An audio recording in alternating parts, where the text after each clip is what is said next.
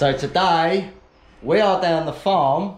Guess who's back? Guess who's back? Back again. Back again. Hopefully no booster juice. Yes. So, for anyone who remembers this car, this is the car I used for my Max Mini ECU wiring, I don't know, tutorial thing. Basically, we put a Max ECU in one of my loom kits on this first to test it. I think it was this. It was your little test kit that you first ever made. Yeah. Before you sent it off for oh yeah, it was mass production. Yeah, that was it. So this was the car that I used for basically testing my wiring loom and ECUs. So I've now sold shed loads, so thanks everyone for that. Basically, last time this car was on the dyno, we had a few issues with charging. Alternator wasn't charging. It was getting like 12.5, 13 volts on a good day. And it didn't really like that. No, it was good. Yeah, it was really, really bad. Basically, the alternator just wasn't working. So he's got a big old alternator on there now, getting a strong 14 volts, which is good. We had boost issues, didn't we? Lots of boost issues. So it had, he's got an Evo. Open the bonnet. Can we have a look? Is it locked? No. So basically, this is the old engine out of my red race car that was getting a bit tired. So I donated it to Jamie. We sort of detuned it a little bit, and it's been alright, to be fair, hasn't it? It's been absolutely mint. So the spec is, it's a fully forged bottom end. It's got pistons, rods, ARP main cap bolts. It's got King Racing big end and mains, isn't it? Something like that. M12 stud and nut conversion. It's got a ported and polished head with cat cams. It's got cat cam valve springs. Solid timing belt tensioner rather than the shitty sprung one. It's got a HO inlet manifold with a set of side feed 440s. Yeah. 440cc Subaru injectors. Turbo is on a DA Performance Engineering adapter plate. Yeah. So it's basically a bolt-on adapter plate that bolts to the head, and then it's got a Mitsubishi Evo Turbo and manifold bolted to that. So the Evo Turbo cost you like what? 180 quid, something like that? It was actually £100 delivered. £100 delivered, so there you go. It was cheaper a little while ago. Yeah, they used to be really cheap till this conversion come out, but yeah, that manifold and turbo cost like 100 quid, and we're hoping that it will do 300 horsepower. TDO5, isn't it? Yeah. TDO5 20G? Or don't you really know? No, it's I think it's... Is it smaller? 10.5. Oh, okay. Well, we don't really know. We're going to see. So yeah, that's the spec of the engine. Basically, the engine is massively over spec for the size of the turbo. Yeah, exactly. All he wants is 300 horsepower. It's got an MTX conversion with a Mark 1 Focus RS gearbox in there. It's got some proper drive shafts in it. 2.5-inch boost pipes. Massive intercooler, because the last intercooler I seem to remember was getting a bit warm, wasn't it? Can't remember the ins and outs. The wasn't too bad. I just didn't like the way it was routed. Oh yeah, because there's boost pipes everywhere. So this is like a really thick core intercooler with massive end tanks on it. Thanks to old Zach at Zoo Speed for that. Oh, is it his old cooler? It's one he made for Martin's. Holbert, yeah. Then sold it to John Williams, then sold it to me. Yeah. So basically, it's got a big old core, big old end tanks, loads of airflowiness. So hopefully, it will keep things nice and cool. A nice big Canon air filter. All the right bits, isn't it? Obviously a Max Mini ECU and Can Lambda module, so yeah. Let's get it strapped down, see what it does. Today's plan. Oh yeah, that was it. You had boosting issues, wasn't it? Oh, so because it's on an Evo Turbo, it's still internally gated, and the external wastegate, your sister bought for Christmas, didn't she? Yeah. Yeah, so his sister messaged me and was like, do you know anything that Jamie might want for Christmas? I was like, yeah, he wants a wastegate. She's like, fucking what? So yeah, gave him a link to a wastegate, but the wastegate come with a very small spring, and we put a Mac valve on it and got the ECU to up the boost, but it wouldn't go past like, I think it was like 13, 14 PSI. I don't think you made that, I think it was on like 10 PSI. Yeah, like 10 PSI, so we didn't make loads and loads of power, but now you've put a 1.2 bar spring in it? Well, we tried a 1.2 bar spring, that got it to I think about 13, 14 PSI. Yeah. Then the Mac valve was kind of absolutely flat out. So then now I've put a 1.2, 1.9 bar. 1.9? Yeah, but it only makes a bar. Oh really? Yeah. Oh okay. So we've got a 1.9 bar base spring in it, and it makes 1 bar of positive boost pressure. It's a bit rubbish. Yeah, it's not great. It could do with externally gating, but we're trying to work with what we got here on a budget. So yeah. Yeah. So let's get it strapped down. I'm going to zero all the boost tables. We'll do a power run and see where we stand. Let's crack on. So, we're in the cell. Jamie's got his ear defenders on. I'm surprised they fit.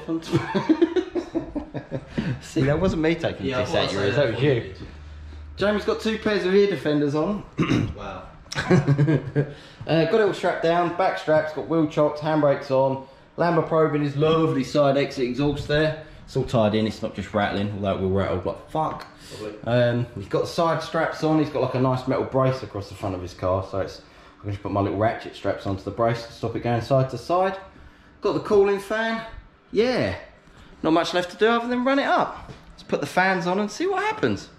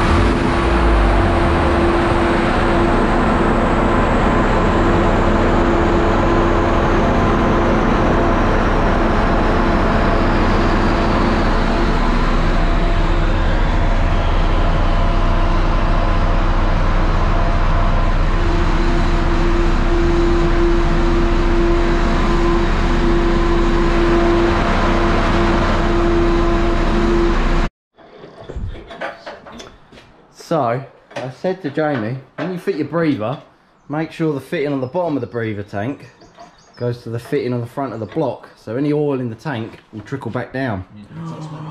Oops! Oops! Oops! My dyno's covered in oil! No, I cleaned it, you liar. He did clean it. Look at the oil coming out. Is there a drain on the bottom of it? Yeah. Oh, you're literally just going to drain it. Old Zachariah hooked me up. Top work, Zoo Speed. Right. Wait, where's my torch? Let's have a look. Always dripping. Come on then, let's have a... See what? I don't know if you'll be able to see this, but...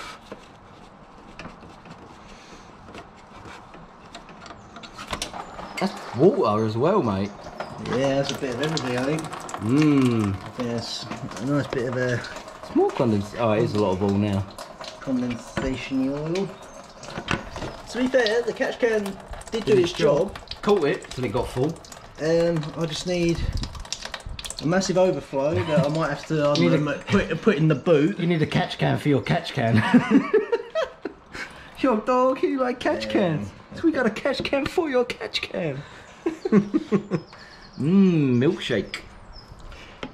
Damn. I'm not gonna lie, mate, but that milkshake ain't gonna bring no boys to the yard. No, I don't think it is, mate. Oh, she's breathing.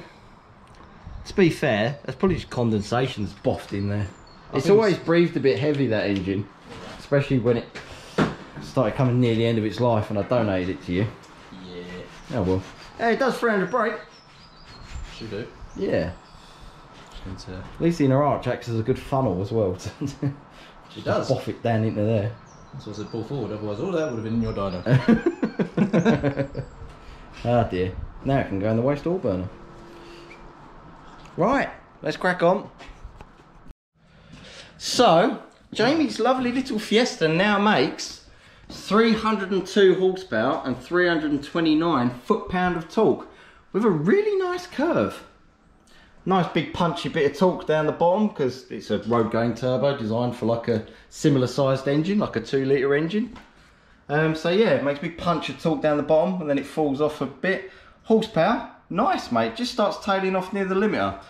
One thing we have noticed though, one small minor issue that you might have seen me pointing at is, if you just look down here at the top of the log that the ECU's kindly logged, fuel duty primary, 120%. Basically what that means is, flat out, the fuel injectors are not pulsing like fuel injectors, they're pretty much just staying open and injecting as much fuel as they can physically inject. So, in an ideal world, If I was supposed to do that then? No, it's not. Oh, No, it's not meant to do that, no. Oh. So in an ideal world, what I probably should do is say to Jamie, let's turn the boost down a little bit and get the injectors below 90-95% duration tops. But unfortunately... You ain't doing that. This one, he said I'm not doing it, and it's making this power and this boost pressure on the new actuator spring. Yeah. So there's no boost control at all. So I can't actually turn the boost down any lower without changing the spring in a wastegate. Yeah, you ain't doing that either. And he ain't doing that either. I don't know where the old one Let's let's have a look. I think they're gonna launch into the bin. Let's have a look at the boost. And no, not that one. So if we put boost gauge pressure and then lambda. So as you can see, this is boost. So we've got 17 psi along this line, so 18, 19. So it's making about 18, 19 psi. Holds it well, considering as well. It holds it pretty flat boost pressure all the way to the limiter. And my AFR, this is 0.8 lambda. It's a bit rich when it comes on. And then as you can see, the injectors are probably flat out about here. And higher in the rev range, it just starts creeping to 0.81 lambda. At that boost, and with this type of engine, because it's all forged and stuff, that fueling's absolutely fine. It's not fine that the injectors are flat out and open. Anyone else's car wouldn't advise this, but if this goes wrong, he knows it's on his head. Yeah. So yeah, and to be fair, that is 0.81 lambda at the tailpipe as well. So that's probably just under 0.8 coming off the back of the turbo. So that's absolutely fine. I would ideally, in an ideal world, want a bit more fuel into it, but the big old intercooler's working well. Charge temps didn't go above 36, considering in this cell at the minute it's 21, 22 degrees. So I'm quite happy with that. Are you happy with that? I'm happy with that. So what next is we're going to convert the inlet manifold to end feed injectors, fit some proper sized injectors. I think I've got some 800cc's at work. And then try again? Yeah, chuck them in. I'm sure Ginger's got some 800cc side feeds that he's not using. Maybe we could use those. Right, until next time, that'll do. Hope you like this little snippet of a video. Cheers guys, bye.